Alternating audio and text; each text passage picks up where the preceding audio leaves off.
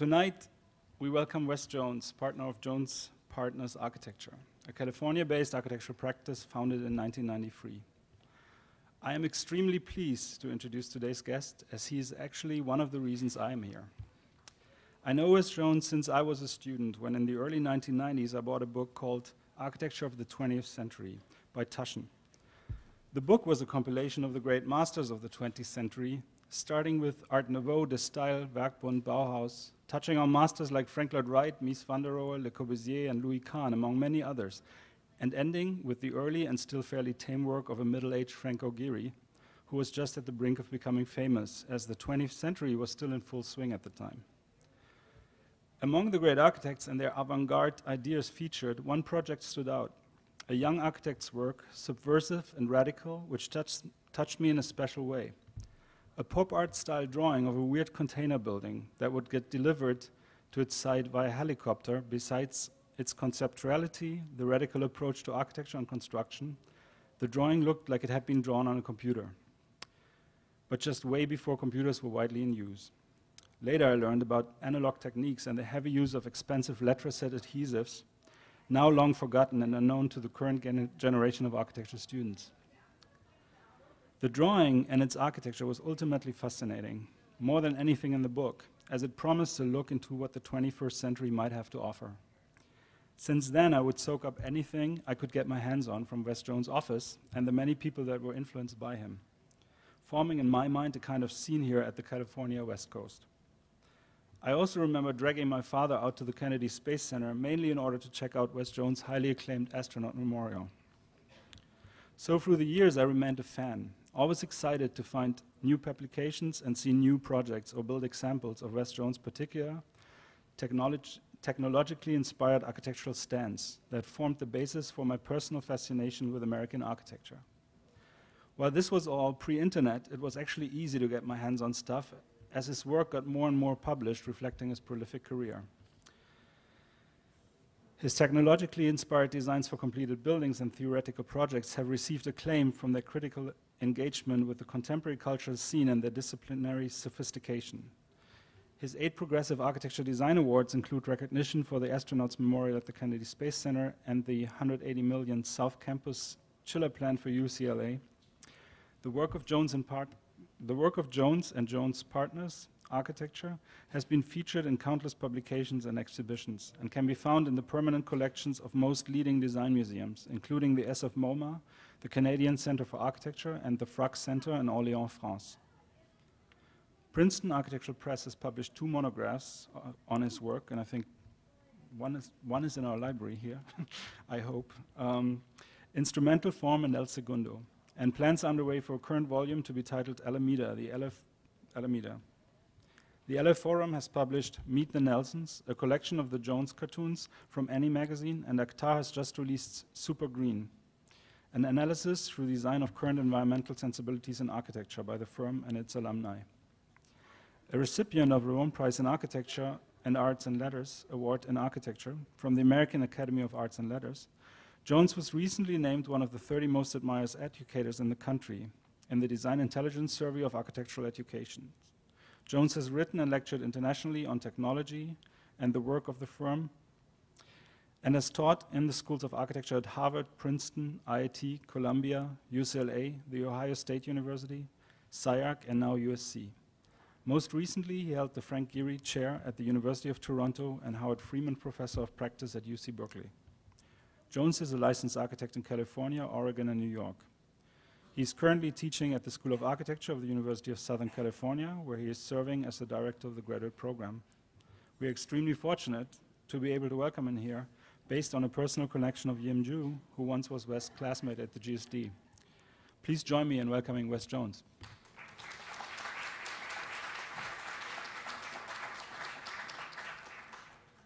Oh, thank you for inviting me here. San Francisco was, in a way, my old stomping grounds, and so it's great to come back every now and then, although usually I end up coming back and going across the bay to Berkeley. I think this may be one of the only times I've actually talked in San Francisco itself, so that's great. So for the last 10 years or so, I've been more of an academic than a practitioner, or at least sometimes it feels that way. Tonight I'd like to approach an explanation of my practice from that direction then. In fact, the typical academic focus on innovation, originality, and creativity often takes architecture's own identity for granted. And so what would ostensibly be the focus of an architectural education and architectural explanation gets overlooked. We often spend our time looking everywhere for inspiration as architects, but the field itself, pursuing critical exercises and interdisciplinary projects without really noticing architecture's real difference from the art, construction, sociology, or biology that frame these challenges.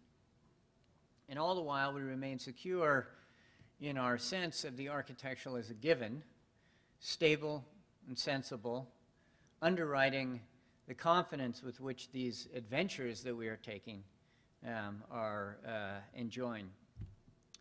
But when the time for explaining what you're doing or why you're doing it rolls around, whether it's a lecture before an audience like you all or a presentation before a skeptical client, then that identity of architecture, heretofore taken for granted, suddenly becomes an issue.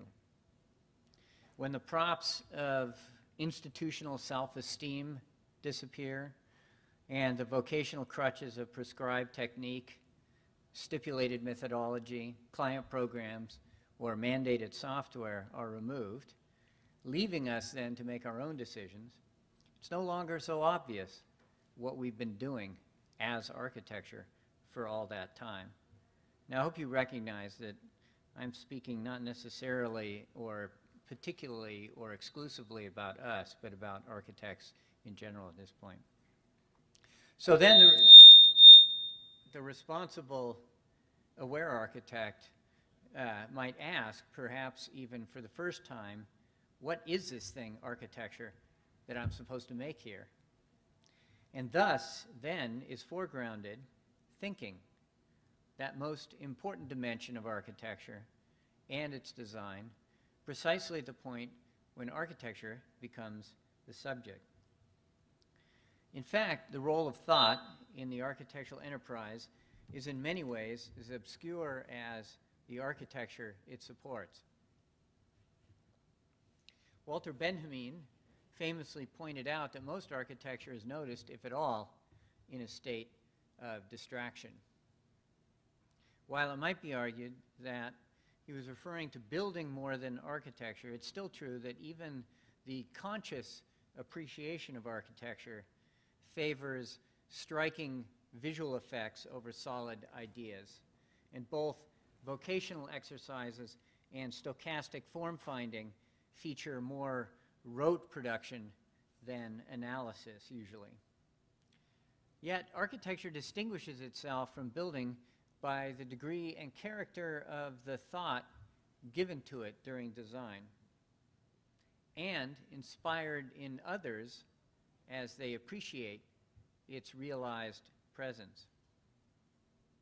So whether it is the, quote, seeing ahead, end quote, that makes technique a form of wisdom, Aristotle via Heidegger, or what, quote, distinguishes the worst of bees, or the worst architect from the best bee, Marx, architecture has literally embodied thinking since architecture first arose in the West as the difference between the timber construction and its idealized translation into Pentelic marble. As a large, expensive presence, architecture is naturally invested with the kind of importance that not only demands attention, but also accrues meaning. Which is to say, architecture signifies at least the tremendous effort that goes into it, indexing its importance with its presence. But it also spins that presence toward justification or celebration. And this is more of an issue today when current events, practices, and possibilities in technology and culture are leading architecture to wonder whether thinking provides quite the foundation it has historically assumed. In other words, to a culture increasingly satisfied with virtual experience, sampling the cornucopic haze of digital plenty, where the most influential phenomena are social media, and where reality must be augmented to count for anything, and where Benjamin's version of distraction is updated by the effects of texting, tweeting, Googling, and Facebooking, when all this happens, architecture retreats further and further into the thoughtless background. So, against this, an architectural idea must then involve both demonstration and exploration, thinking and imagination. It presumes a body of knowledge that can be mastered, as well as room for that body to be enlarged. Though it may wander deep into either territory, it will still retain a connection to the other and invite the assessment to consider both. These two axes of assessment, thinking and imagination, naturally differ in their parameters of judgment.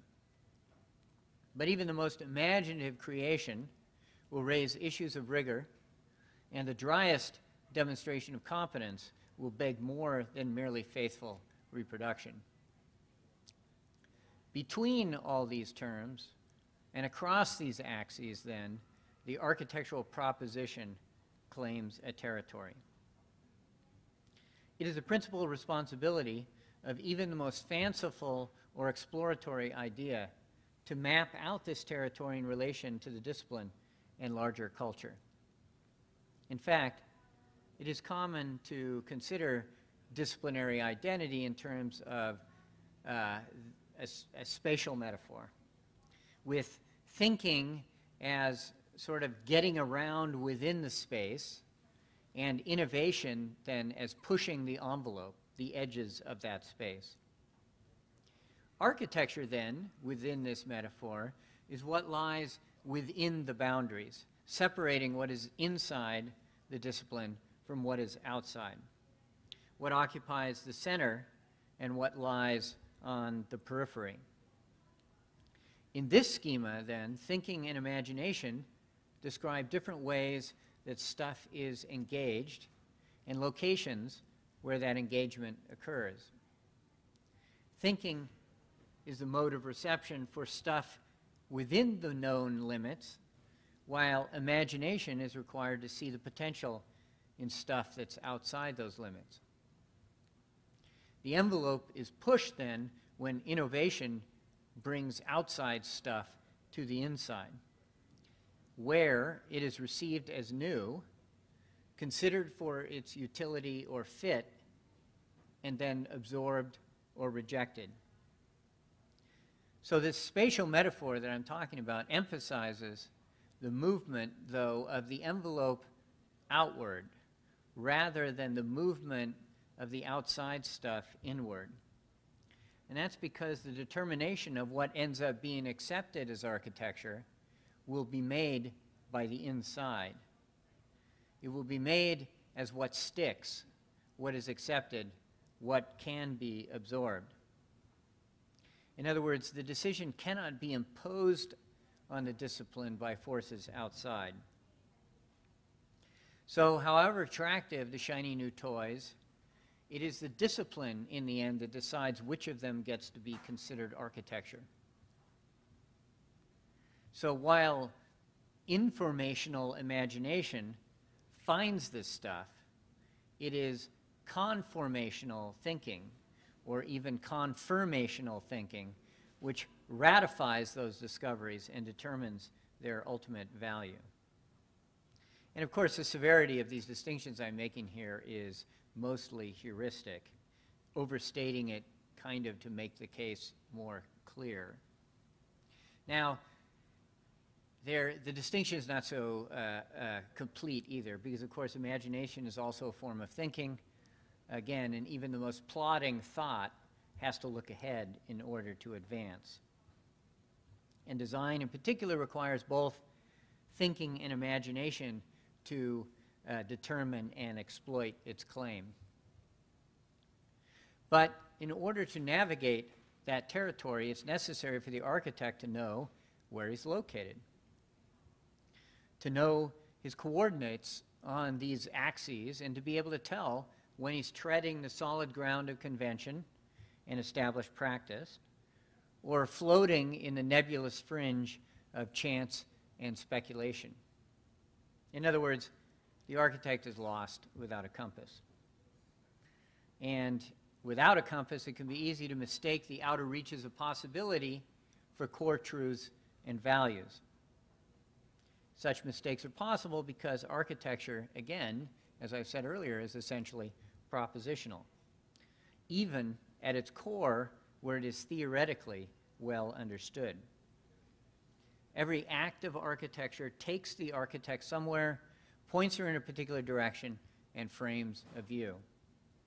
But before this journey begins, the decision to make architecture rather than not, or to make architecture rather than building, must be taken.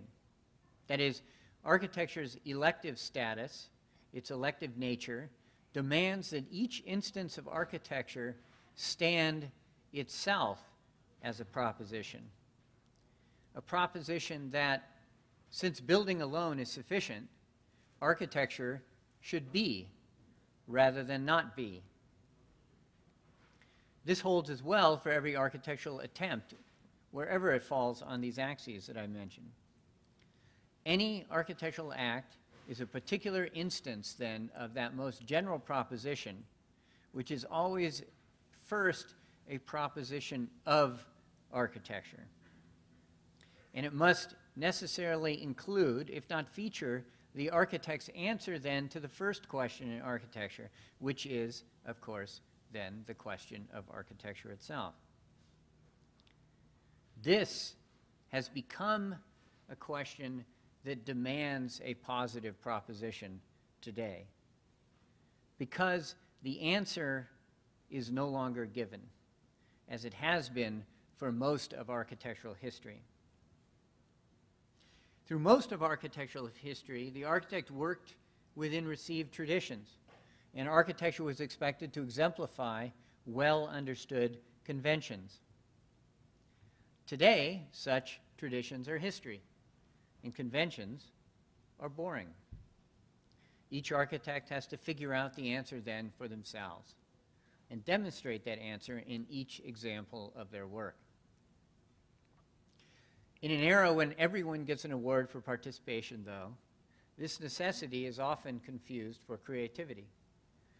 And the burden of responsibility that comes with architecture's elective status is misunderstood as entitlement. That's because architecture is not immune to the general bias towards novelty and originality in cultural production that holds these days. And this has disrupted the balance of competence and creativity within the field. Thus, native genius and scripted brilliance are credited for unjudgeably idiosyncratic or incomprehensibly complex work, while the simpler remarkableness of its elective presence in the first place is buried in that work's fascination with its own emergent form. Again, even the most novel architecture is first remarkably there. After the novelty has worn off, the presence remains to attest to that elective status and assume responsibility for it. This is another way architecture establishes a necessary relationship to thought and its propositional character. Its definitive, unavoidable public presence makes it always necessarily a community act rather than a selfish enterprise. Architecture's thoughtfulness has traditionally, in other words, been evident to its audience, with the implication that architecture meant something to them. Now, the most basic obligation of community is to communicate, with the corresponding assumption then that such communication is trustworthy and intentional.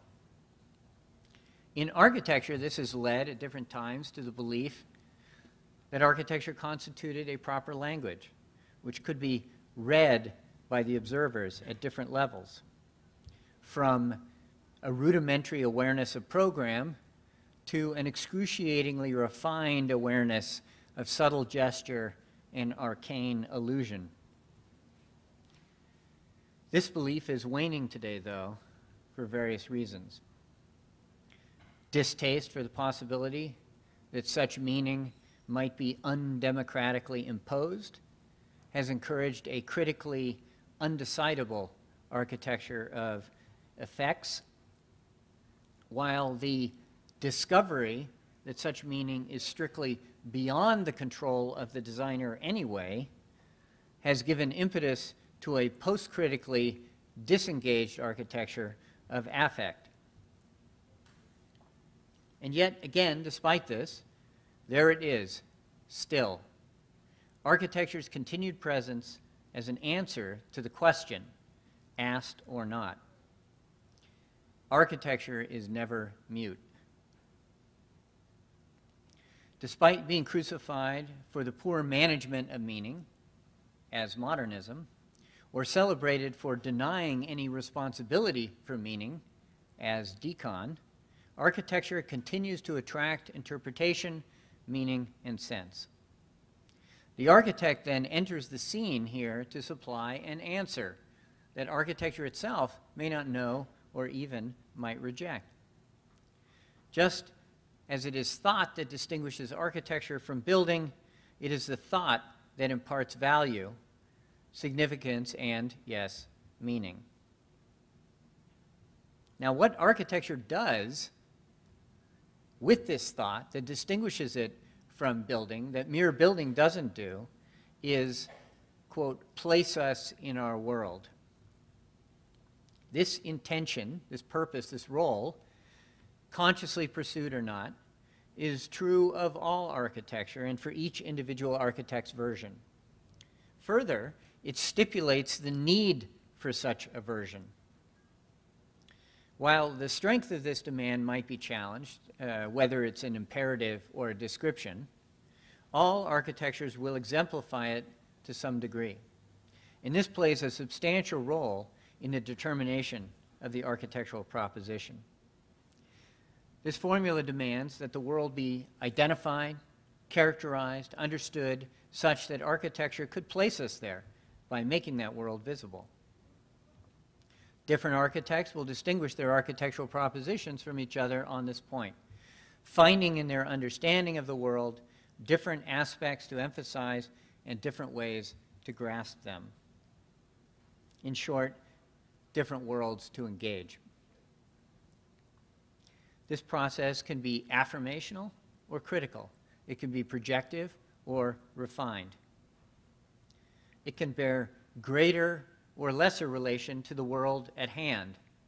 It can be more or less fantastic, but in any case, in all cases, it will be received by those who are paying attention as an intentional proposition, which the designer must authorize.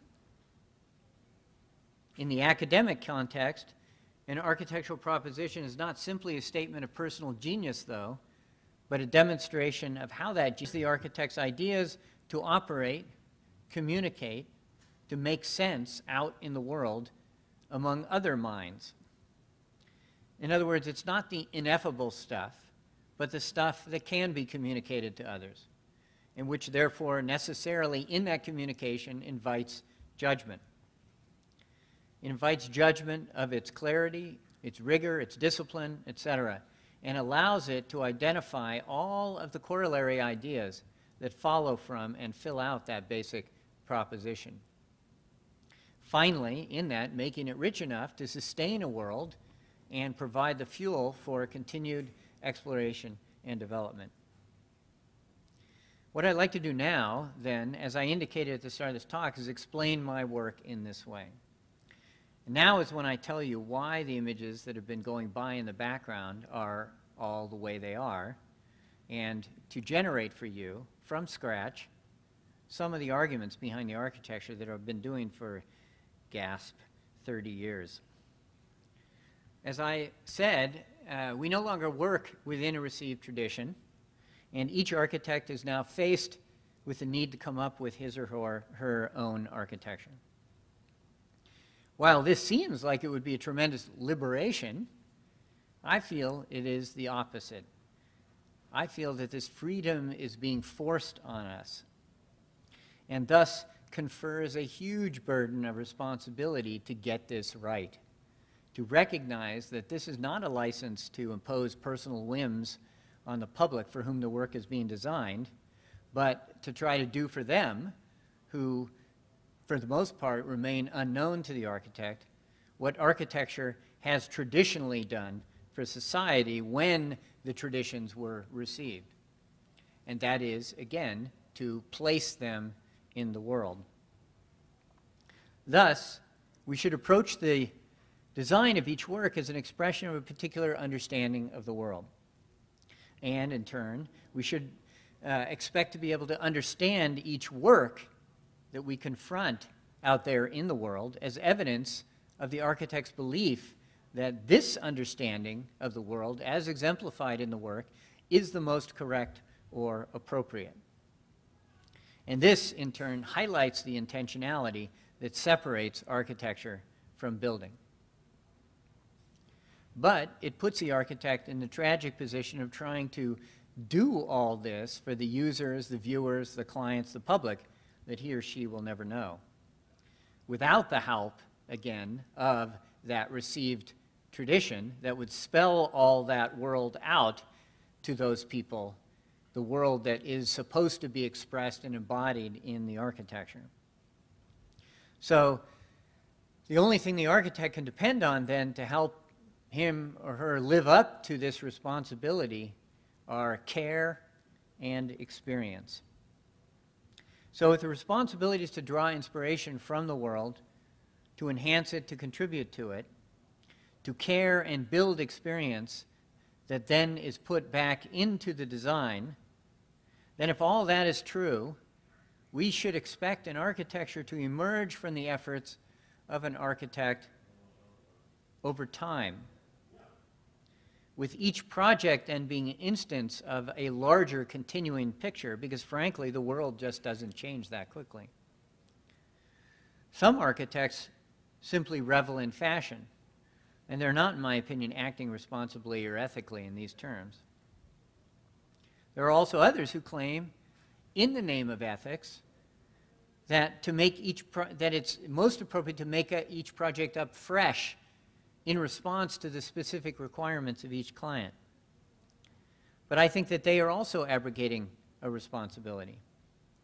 In this case, they were abrogating a responsibility to the larger picture and the community beyond the particular client, who must also engage the project. Further, even if there is no received tradition, and therefore each project could start over, it seems to me we should be asking, why would it? To start over each time, however mindful of the project at hand and its particular requirements, would mean that nothing was learned in the preceding project, which sort of casts that prior project then as a disappointment, or maybe even as a failure if nothing is learned from it. So instead, it makes sense to us to build on what was learned before. So then, that finally brings me to the question, what is our world then? How does our work see the world? What should be expressed in our stuff? So, the world then, as we experience it, if it's not obvious yet from the slides, is given to us by technology. Again, probably pretty obvious from the evidence in the slides so far, but I'd like to show that it's not necessarily or not really so simple an idea. And it's not simply an idea about form. We understand a world with three principal constituents: us, nature, and the objects we make that we place there in the world between us and nature. Everything we experience can be understood as falling into one of these categories. Everything else follows from this initial view.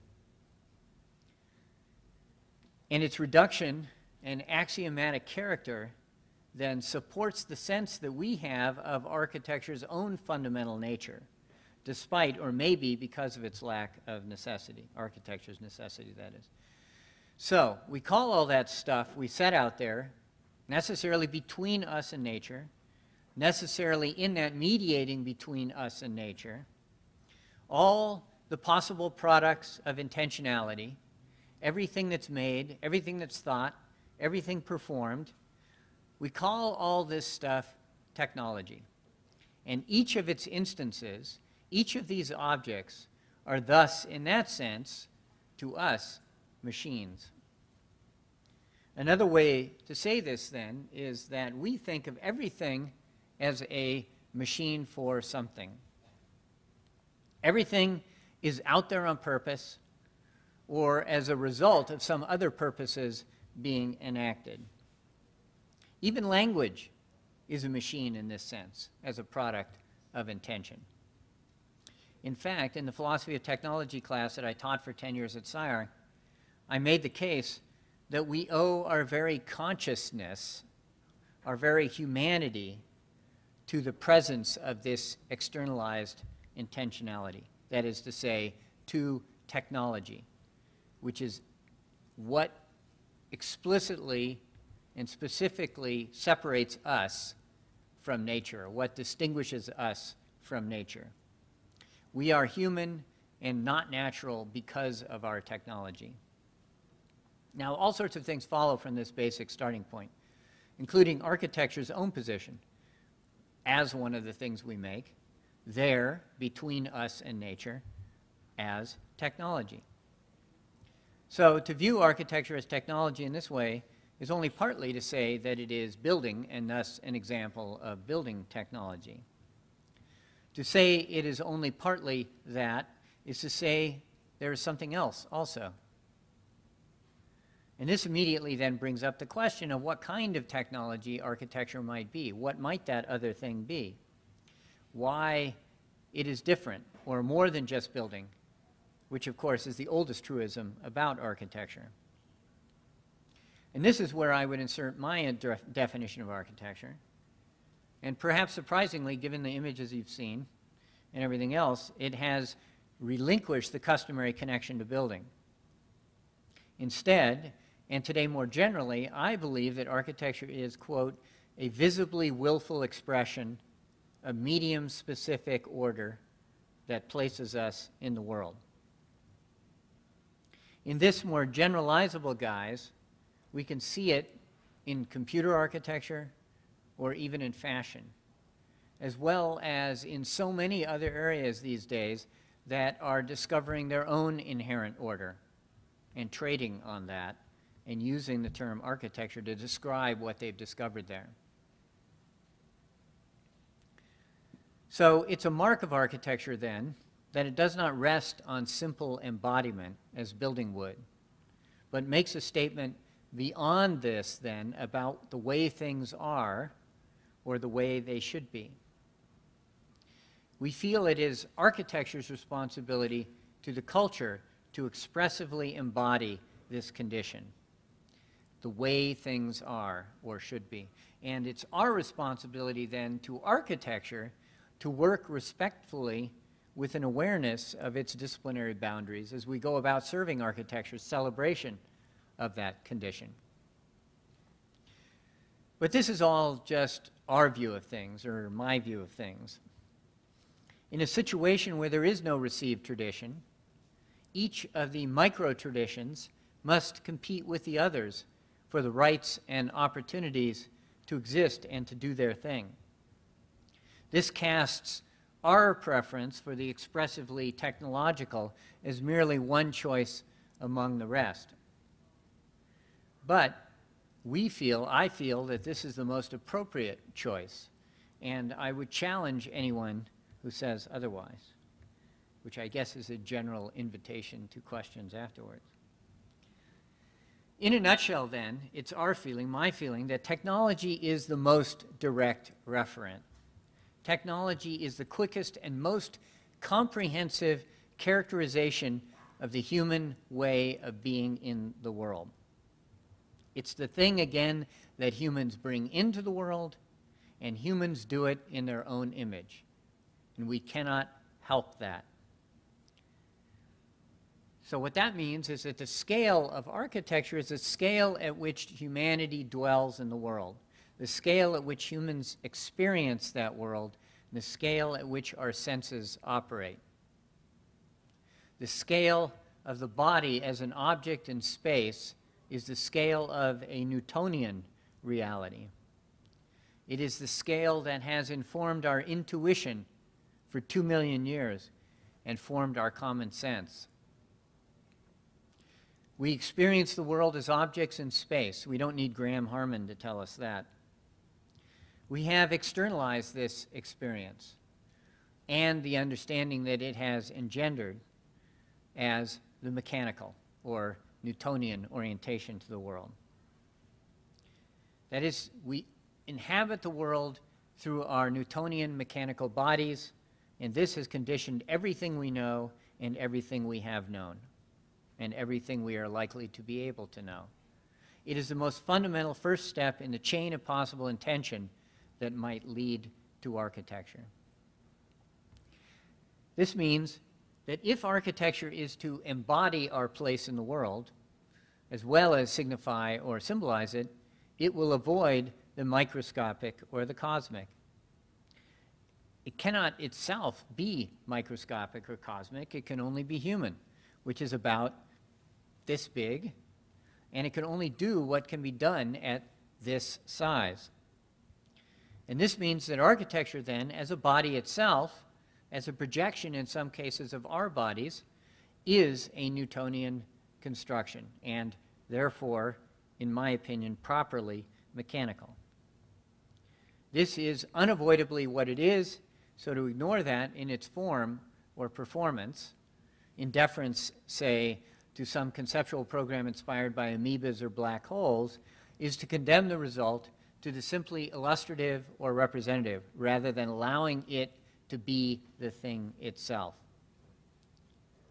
Considered in this way, then, the relationship of the person to architecture is not the usual one of passive contemplation or even processional attention. Instead, the architecture is offered as a mechanism to be operated. The more active engagement that results makes architecture more effective as an agent for placing us in our world, which, again, to remind you, is supposed to be what architecture does. That is, architecture is not just entertainment, even though it can be entertaining. In other words, architecture should inspire engaging experience and satisfy that engagement, in my opinion, with operability, tunability, interactivity, involvement.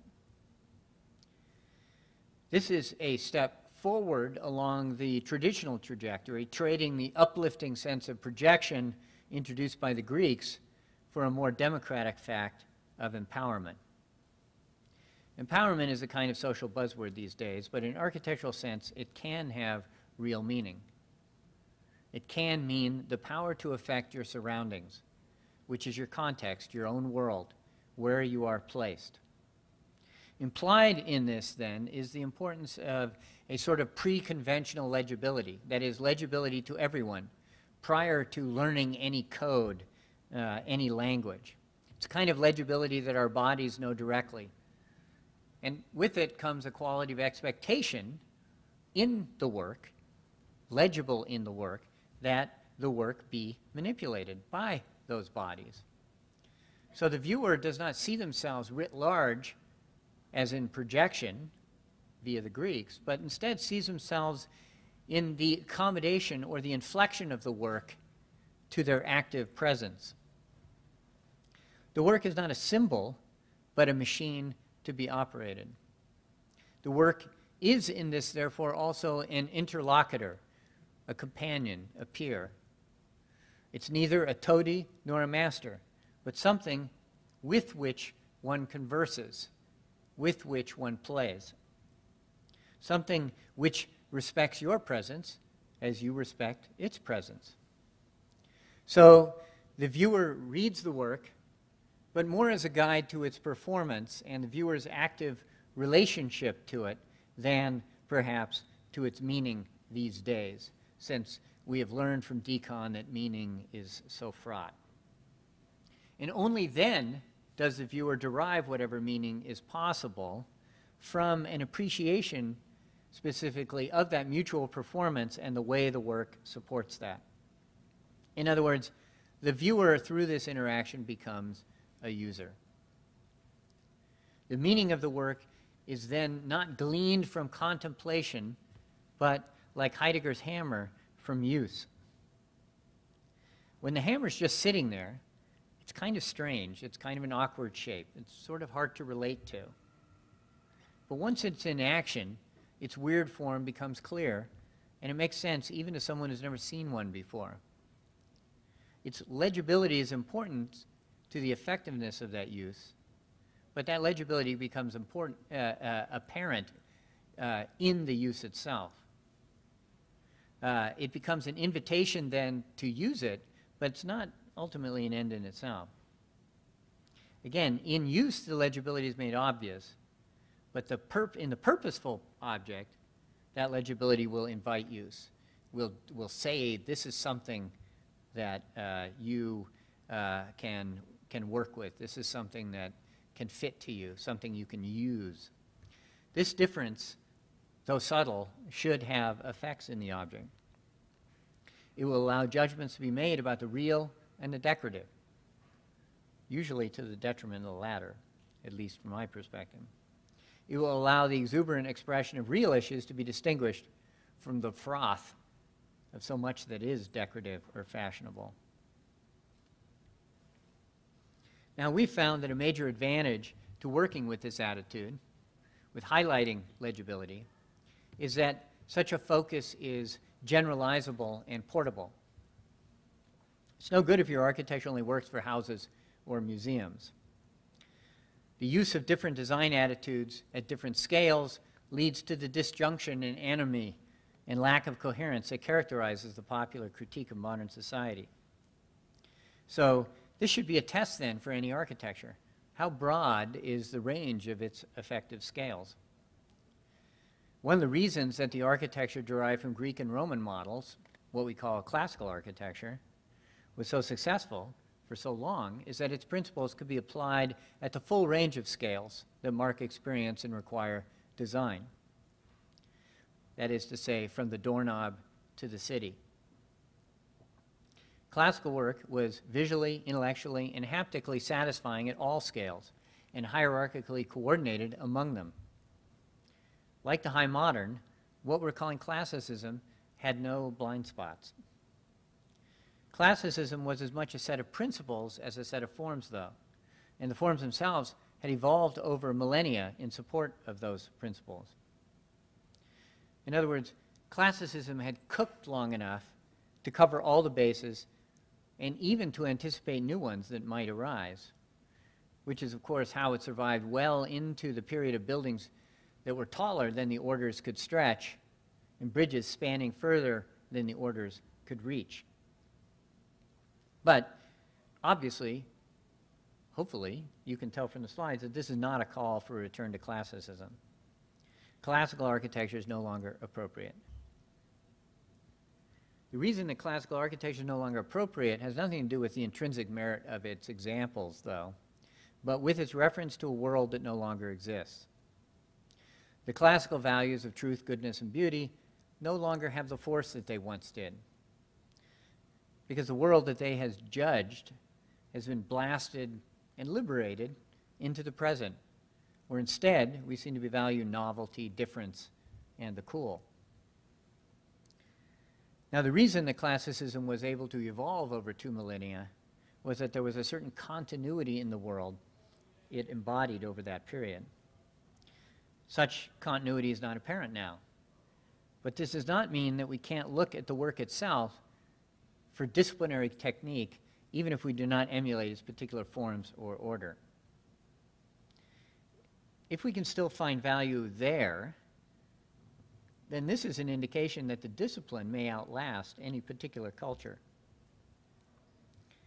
In fact, maybe that's even what distinguishes a discipline.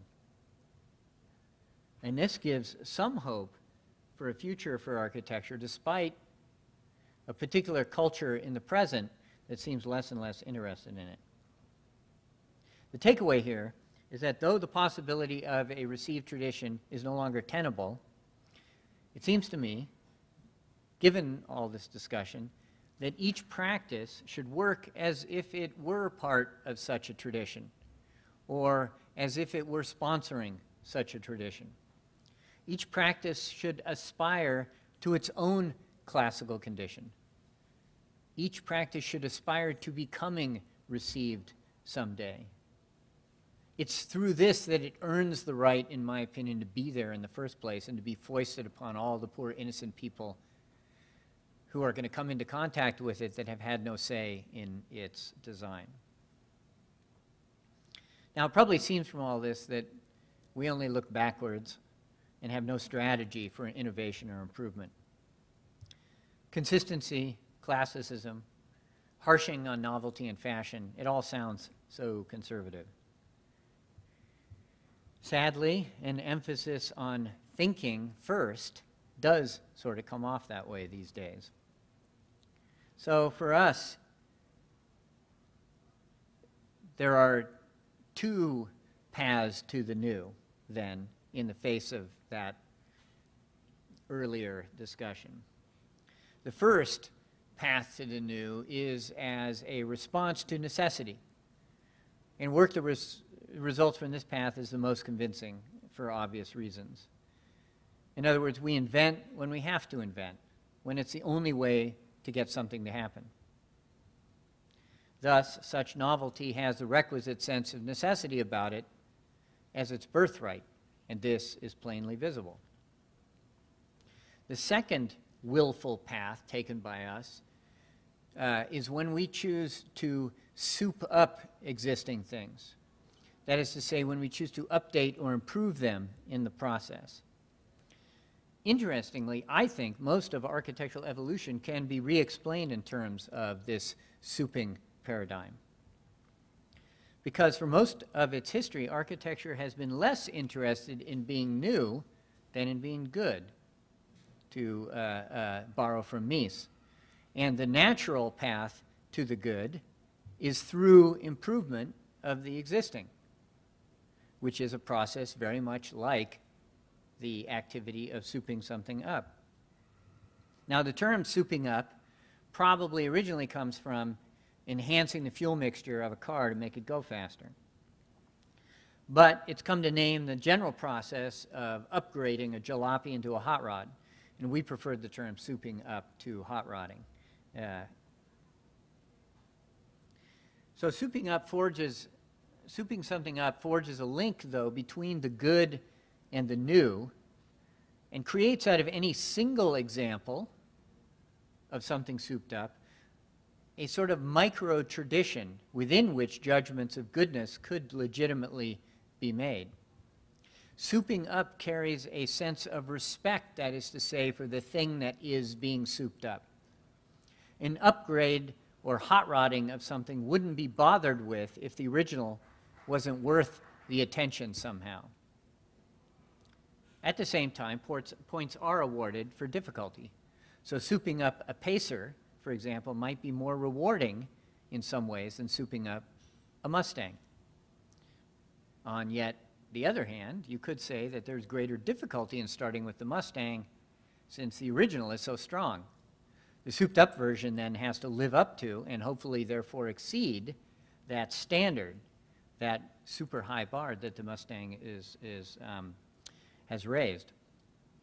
In our architectural practice of souping, we like to go one step further even and start with a Porsche. A Porsche, an architectural version like the Farnsworth House or Seagram's building, or Corbeau and Charlotte Perriand's Chaise Lounge. These are something that no one would ever dream of messing with. So naturally, that's where we go.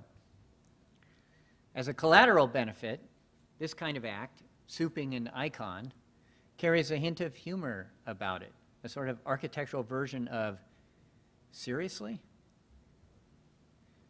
Another thing attracts, this is another thing that attracts us to the souping idea, this potential for humor, which again, I hope you see in all the work.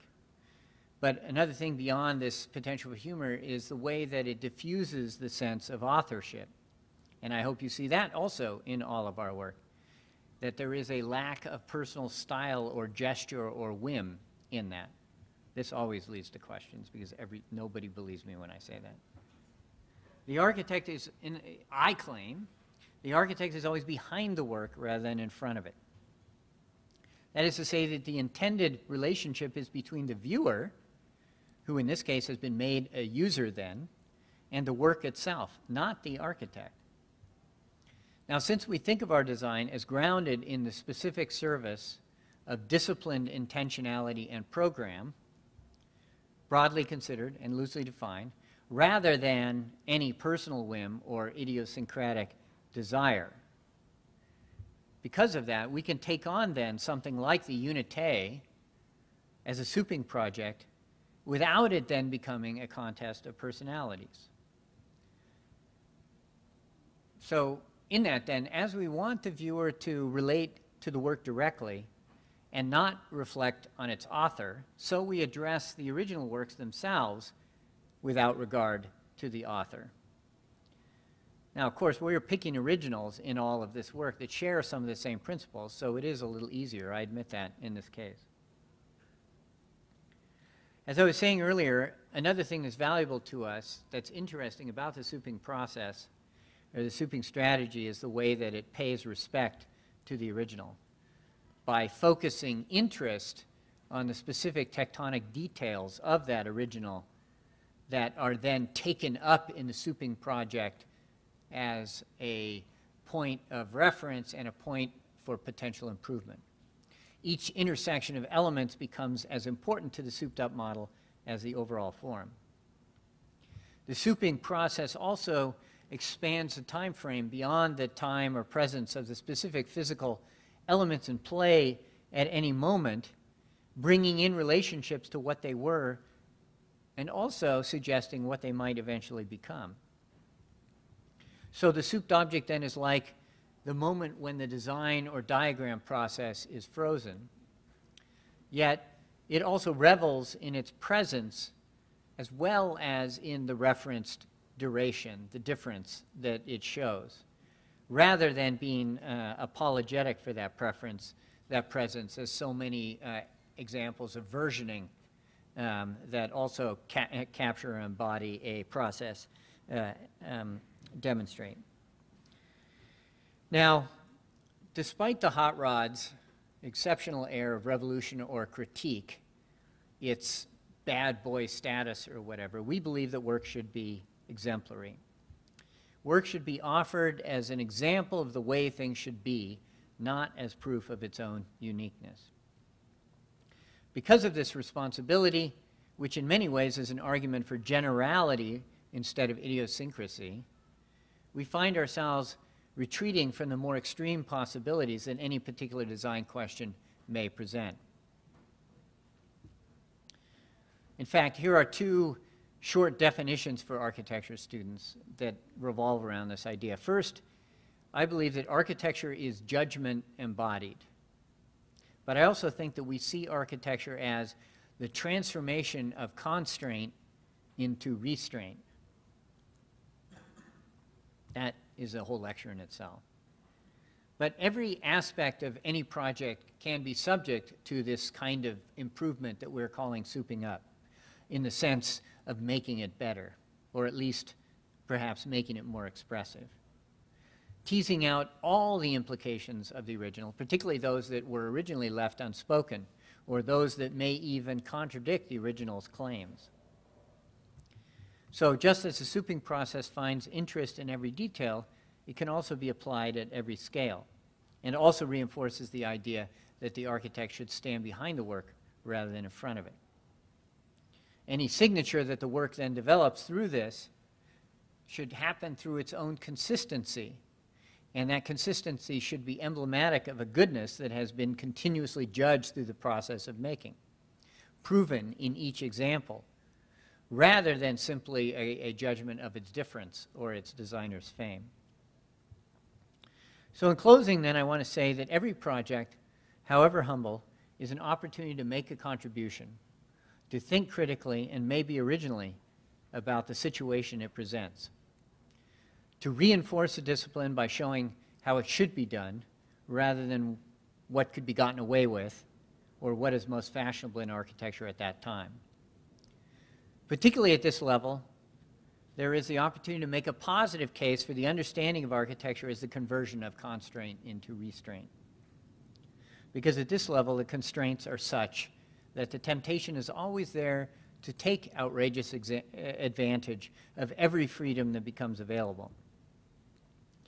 But in such cases, that advantage runs the risk of being stranded out there beyond the budget where nothing else in the project can follow, so that the effect is of an extravagant one-liner, unsupported by its details or materials. One advantage to the smaller scale that has sadly characterized so much of our built work is the extent to which we can actually participate in the construction. Though swinging a hammer, or in our case, wielding a welder, is not strictly a part of the discipline of architecture, it is part of the ethos of souping things up. And on many of the smaller projects I've shown tonight, we have actually taken an active hand in the process of construction. This has been both empowering and humbling, which is not a bad mix for architecture itself. And in an age where the virtual, the digital, exerts such a fascination, the sheer weight of a piece of channel dropped on your toe goes a long way towards reminding one of one's own unavoidable meat status, which sheer presence is something we share with architecture. And the Greeks, of course, knew that. I think architecture is at a crossroads now, thanks to new technology. And architecture's continuing presence is far from secure. Today, we tend to look at other sources like Google Earth or Entertainment Tonight for our place in the order of things. Architecture is no longer the most important, or at least the most influential thing we make. Instead, the movies and other alternative realities tell us how things should be and consume our resources. But maybe with enough care and precisely at this more humble level, there might continue to be the possibility of engagement, a possibility that keeps the discipline and its future possibilities alive. Thank you.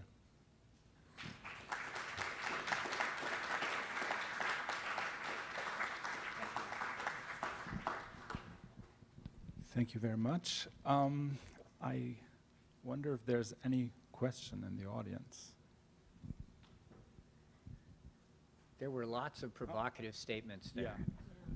Many questions. For you to argue against and with. Are all machines metal? No, of course not. Words are machines. I mean, my generalization of technology or machines to everything that we bring into the world, and therefore what separates us from nature, does tend the risk of trivializing the idea beyond something that can be used. But the point of saying that is to make us less fearful of them or less narrow in our sense of what they are, so that we can understand them as a continuum. Some of the most beautiful, expressive, or inspiring machines are things that are not metal at all, or use very little metal, like the AC-72s or 45s that you guys may have seen in the Bay in the last America's Cup Challenge. Those are insanely amazing and beautiful machines. Very little metal in there at all. It's all composites and this sort of thing. But again, I would say that words are machines as well. Anything that carries with it a sense of intentionality and purposefulness. This is a distinction that I'm coming to fairly late in our work, that some things we make have an air of purposefulness about them. They look like they do something, even if you can't tell what they do. They look like they're there for a purpose. They look like they're there for a reason. And in that, they invite your curiosity to make you wonder what it is that they do, or how it is that they do it, or how you can interact with them while they're doing it.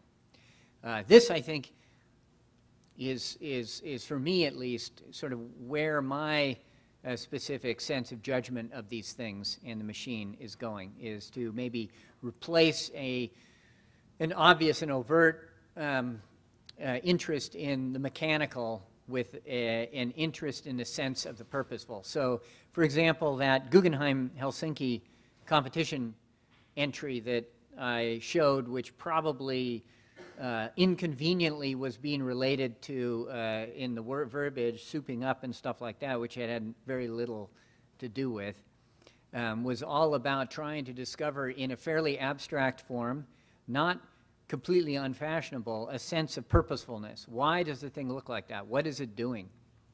Without necessarily revealing that. So another aspect of that, to kind of further tweak it, is to consider that what you want to invite is just checking the Dodger game, which is probably not anything to say up here. I realize where I am now. Sorry about that, guys. This even year thing didn't work out for you this year. Yes! Because I was way more worried about the Giants than the Cubs, I got to say. I should be worrying about the Nats now, but anyway.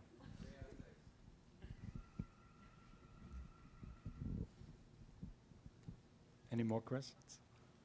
I wanted to ask, because there was this image in Hong Kong of a project, and what I want to understand is how your understanding of tradition, because it's in a different cultural framework, and how do you make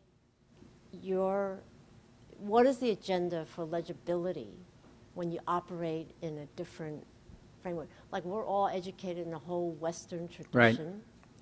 And now you've leaped into another framework that you Right. will, yeah. Well, I will say that at SC, one of my big interests, because we have so many international students, is in reigniting the discussion of critical regionalism, taking account of some of the criticisms that were leveled against it back in the 90s when it first came out, and trying to kind of move beyond that and work with that.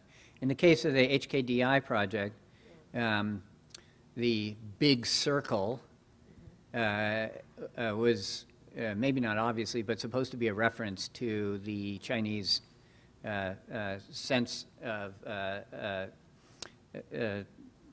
completion, the world, design perfection, not unlike what we would say in the West about it. But then the divisions in the interior were a way of complicating that and allowing the student body and the school to inhabit that and to work with it. And it was supposed to be quite an active presence on the interior. And then the bamboo scaffold, screen around the outside was a way to further that connection into issues of materiality. Right.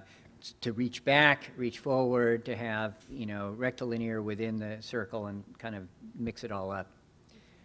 Obviously, if we had gotten further with that, we would have developed it in more detail. I mean, that's basically a sketch. So it's kind of not exactly a one-liner, but not many more than 2 or 3.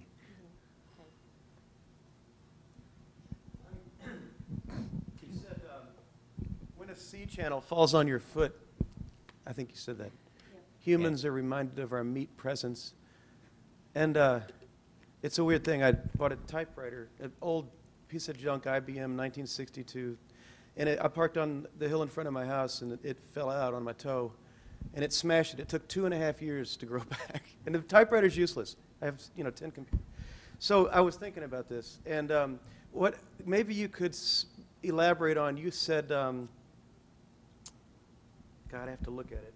A Newtonian construction is properly mechanical. Could you elaborate on that for some of our students? Because I think that's a good one. Well, in naming the Newtonian, I'm distinguishing between it and, say, the Einsteinian. You know, the idea of the force mass laws that Newton put in place that actually only work at a certain scale. They don't work at this subatomic scale, where relativistic effects begin to take effect, begin to operate, or potentially at cosmic scales, where gravity itself becomes mysterious.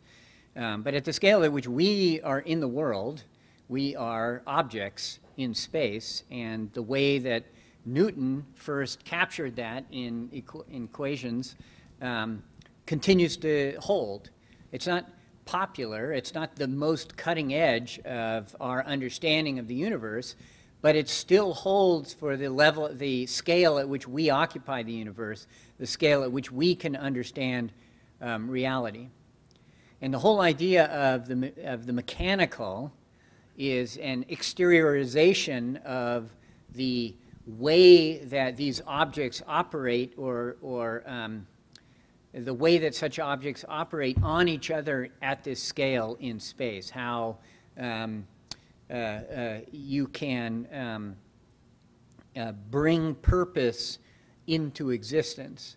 So the point here is that if architecture is supposed to place us in the world by making the world visible in ways that it is not otherwise visible, in ways that we take for granted or whatever, the thing that it could do most explicitly in this regard is to make that evidence of the mechanical apparent to us all.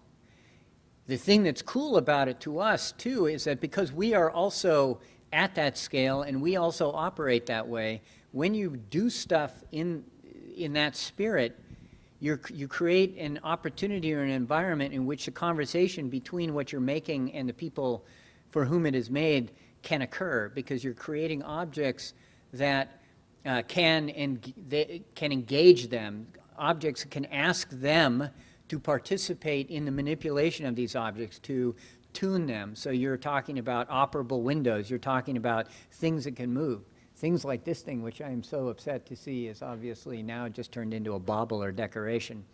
But once, obviously cruised around here, and you can just imagine that the people that were working in this factory when that was happening would stop, would never get used to that, would stop working and just watch it every now and then as it went by and did whatever it was doing, probably driving some, crane or hook or something for carrying large, heavy objects around. Anyway, the point is that at that scale, it becomes most visible, most legible, most, therefore, engaging when you think of things in mechanical terms. Now, I know that that's not necessarily popular, and a more popular referent nowadays is biology. But I think biology is a slippery slope, and many of the things that biology lends to us are not so immediately graspable as the mechanical, not so easily legible, not so easy to understand. In fact, they get into the realm, that the digital and electronic is introducing to us, which is of the magical, where the world, the environment is becoming mysterious again, which is not necessarily a bad thing, but architecture, in my opinion, is not supposed to be mysterious. It's supposed to be uplifting, it's supposed to be inspiring, and it's supposed to be engaging. It's supposed to be something that, again, as I keep saying, places you in the world and makes the world more understandable, or at least your place within that world. And again, my point is that, in my opinion, the mechanical, the legibility of things that are mechanical, and again, I'm obviously referencing a certain period of technology here, a certain set of steel structural shapes, a certain kind of technology in that, because I think that that's where the mechanical aspects are most visible without them turning into steampunk or anything kind of 19th century and retro. We hate bolts, for example. Much prefer welding, because the bolts have become decorative now. The bolts are now a feature, a decorative element. They get chromed or whatever and lose their original purpose. Anyway, the point is it's all about a question of legibility, and legibility is the key to engagement and engagement is the key to living in the world in a much more involved and satisfying way. I actually do have 2 online questions, and then we get to you. Should design harmonize with environment around the architecture, or those who interact the design? Which one is dominant? I can let you read it if you want to read it.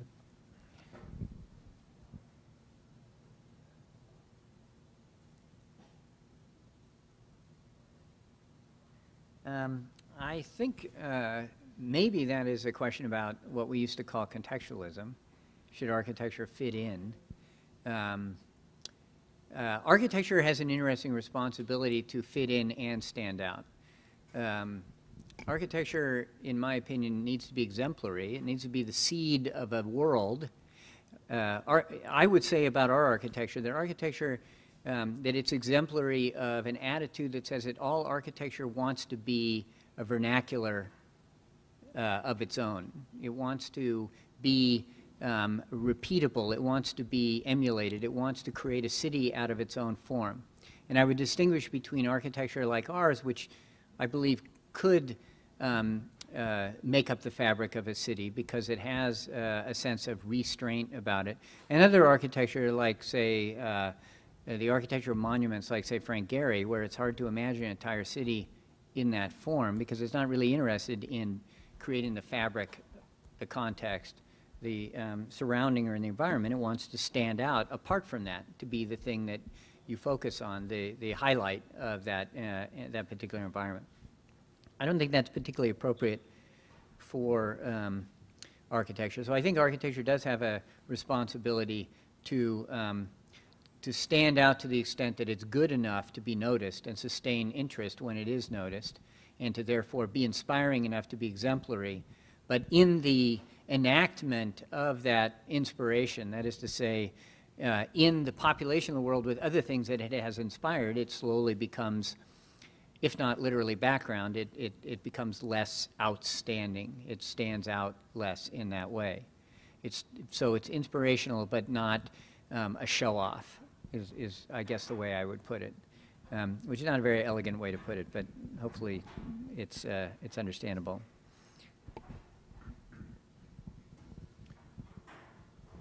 So a quick comment and a 2-part question. The comment is if architecture's responsibility is to define place as a very static thing, that sounds like a very nostalgic idea about place, particularly in this day and age. I don't think that's what you intended, but I'm curious as to what your thoughts are. The second part of that is, if the practice of architecture over a long curve is an iterative act, what are the points of inflection over your career, perhaps as a reflective comment? And then the last part of that is, so what have you learned in 30 years? Okay, what was the first one again? Oh, place. So yes, the architecture places you in the world. The sense of placement there is only as static as the world that it invokes in that placement, the world that it represents or embodies or expresses, right? So it's not intended to, when I say place, I don't mean a physical location in space. I mean an act of sense of belonging, a sense of being continuous with or a part of, and therefore an ability to have a conversation with and contribute to. I don't mean it literally as a physical placemaking kind of activity. No. I mean it more, and frankly, I have thought about, what word could I use instead of place, or how could I expand how could I unpack the idea of placement here? That seems to me to be something that would be a worthwhile effort, but I haven't done it yet, unfortunately. Points of inflection, right? Yeah, so that's kind of interesting. I started my career being obsessed with concrete and the Béton Brut and late modern Corbu, Patrick Keating Clay, San Francisco Art Institute, the San Francisco State Student Union, things like that. And then at a certain point, I discovered steel because frankly you couldn't afford concrete in California. And so I guess that's kind of a point of inflection, following the tectonics, the material into the tectonics, and finding a new set of icons to try to soup up or upgrade or whatever in that. I think that, actually I would say that almost all the points of inflection, you know, which I, in the absence of being able to sort of map them out for you through examples in the projects, are kind of maybe hard to recall, but I think they would probably be material-based. At a certain point, plywood becomes a big deal because that's, you know, what was affordable, and so one begins to start thinking about things one can do with plywood, and that sends the design off in another direction. Not trying to be different or novel or whatever, but just asking, you know, like Kahn asks his brick, you know, what does plywood like? And then go with that, and recognizing the plywood can bend as well as be a nice stand-in, or at least MDF can be a nice stand-in for steel plate when you can't afford steel plate. Anyway, so I think that those would be the sort of points of inflection. But I have two parallel practices in a way. I have the architectural practice, but then I also have what I hesitate to call the theoretical practice, but the thinking part, the writing part, which has not always tracked together, despite the way that I have, in this talk tonight, delivered a bunch of words in fairly explicit support of the forms and stuff. I have also tended to follow the words in other places, and they haven't always connected across in quite the way that I would have hoped. Seeing the words in support of the architecture, or the architecture as a way of embodying or bringing to form the ideas in the words. And I think that where those have managed to connect, like in this idea of purposefulness, which I'm only starting to work out, those might be points of inflection as well. In terms of what I've learned, I have to say I think that all architects who care go through 3 ages that I characterize as Wright, Corbu, and Mies. You come into architecture as a student, as a youngster, knowing only Frank Lloyd Wright, because he's like Arnold Palmer, the golfer. You know, there are certain figures that are the iconic stand-in for that profession or whatever. So everybody knows Frank Lloyd Wright. Your parents know Frank Lloyd Wright. You know, when you say you want to be an architect, Frank Lloyd Wright, what's popped into their mind. And you come into architecture thinking Frank Lloyd Wright is the architect that you're going to emulate. And at Berkeley, we went through this very interesting exercise in the early years of our student careers, where we did a project in the manner of Frank Lloyd Wright and another project in the manner of Le Corbusier, which was a total eye-opener to us because we didn't know who Le Corbusier was. And everybody who was cool or good did Frank Lloyd Wright, and all the people who we didn't realize at the time were actually cool or good did Corbu. And that was a super eye-opening project because, of course, it introduced us to Corbu and the differences in the tectonics and materiality of the two and all that, and created lots of discussions. But anyway, so you start out as a super romantic individual in the vein of Frank Lloyd Wright, but then as you become more sophisticated, as you learn about stuff, as you start caring less about libertarian ideas of Usonia and start thinking about the world and sense of architectural responsibility within it, you naturally gravitate toward Corbu and become fascinated with him and his story. And there's a lot of nice tragic angst associated with that as well. You know, the open hand, the modular man, the men who say no, the romantic individual who's going to reform the world in this democratic image or universal image where everything could be the same everywhere because of the miracle of HVAC and so forth. And so that sustains you through the midpoint of your career. And I'm not necessarily relating this specifically to form, but just to the attitudes, the way that we think of these characters. And then finally, as you get older, and you've been beaten up enough, you enter your Mesian phase. And at this point, you begin to be concerned with details. You begin to be concerned with getting something right. You begin to be concerned with doing something good rather than just being interesting. You begin to have a sense of judgment about what is good and care about that. And you begin to prefer that and make the hard decisions that transform architecture from constraints into restraint, something you wouldn't have done as a younger architect. And so I have, for the last, probably 5 or 6 years at least, been entering my Mesian years, my Mesian phase, my dotage. I haven't yet thought about what might happen after that. There may be the senile Frank Lloyd Wright phase where you start doing all the crazy stuff in Phoenix or whatever that you don't really want people to know about, that the people in the office have to excuse or whatever. But I don't know yet. Hopefully I'm not there. Thank you. Is there any other question? I feel like we already took a lot of your time for the What Q&A. what else am I going to do? Yeah, but at the same, there are more questions, as I suspect. I want to ask that California Unite project, is that in any way related to the subversiveness of your thesis? That was my thesis. Oh, that is. Oh, got it. Okay. Yeah, I just wanted actually, to make sure. I should call it the diversité, because that's what my thesis was actually called. My question is a little bit related to my entry point, where when I first saw your work, I was like, wow, this was like a revelation at the time, and now, 25 years later, I guess. Thank you. I'm from my point of view, at least. You just said classical is about a time that no longer exists.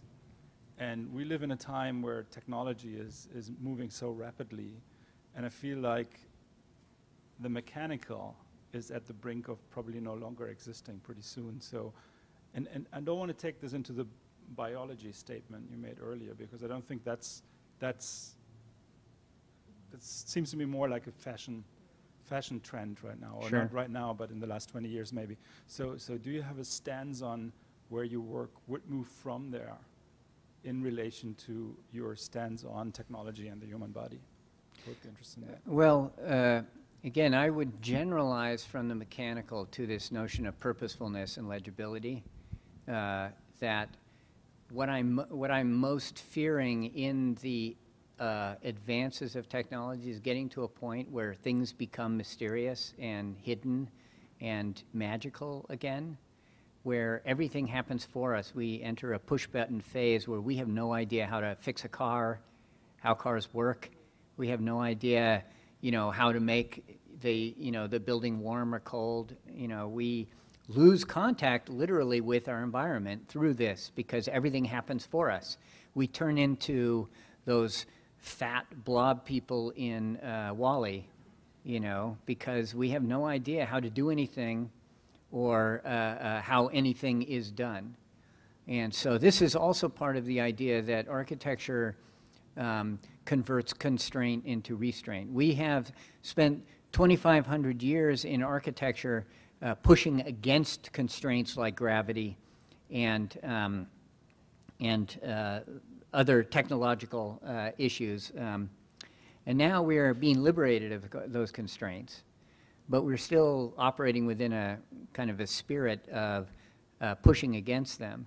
And what I fear is that after spending 2,500 years having to be ingenious about how to do that, now we're inventing materials that can do it without any apparent effort whatsoever. I mean, soon enough, nanotechnology will allow buildings to hover above the ground. I mean, it won't matter. You'll be able to do anything you want, and so the question is going to occur, how do we decide what to want, what to do?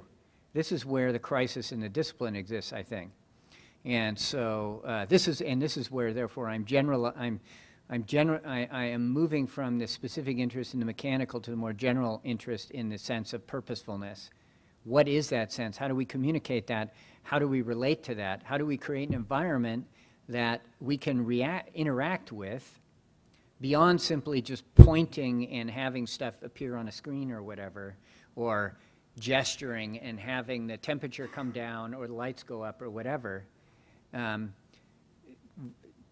trying to retain the sense that there's a sun, you know, and you have, say, for example, sunshades that you can close and open like louvers, and then the sun comes in or the sun stays out, and you can get it.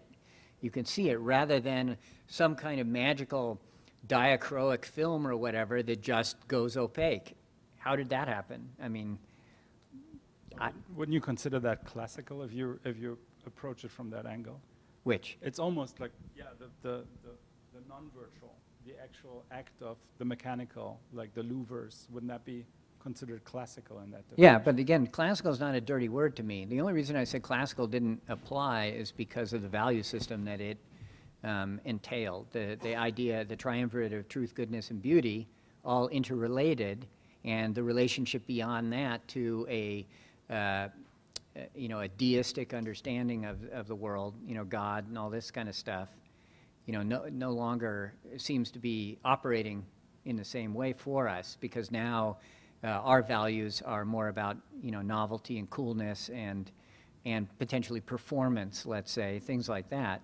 In fact, you could take truth, goodness, and beauty, or commodity, firmness, and delight, and replace them with, I have it on my desktop here somewhere, affect, effect, and reflect, as three ways to think about how we relate the environment to our cultural value systems now.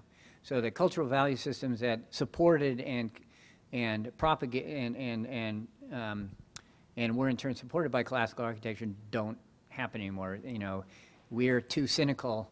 We don't believe, you know, beauty is kitsch, you know, truth is suspect, and goodness, you know, give me a break. Seriously, you know, we don't believe that either. So we have other values now. That's why I'm saying classicism no longer works. But we can learn from that. It particularly this sense of it knitting together at all scales. So there was a continuity in the universe. You could design a doorknob in the same system that would design a whole city plan, and they would go together and they would feel consistent. There wasn't the kind of disconnection or incoherence that seems to occur now, where we've got one set of principles or ideas governing the design of little things and another governing the design of medium-sized or large things, because we have a fragmented culture, you know, that changes week by week, or corner of the internet by corner of the internet. And again, I'm not saying that necessarily that's ever going to get repaired and all come together again, so we're all living in this unified world. But I think we can generalize, again, this idea of purposefulness doesn't have value associated with it other than a sense of contribution, you know, a sense of, you know, which is a positive sense, I think, a sense of production, let's say, you know, in a positive way rather than destruction. You know, that's about all that we can probably agree on, you know, as a society now. Talk more about this. Well, go ahead. I think, Keith, you had another question earlier? No? If there are no more other questions, I'd like to say thank you. Thank you.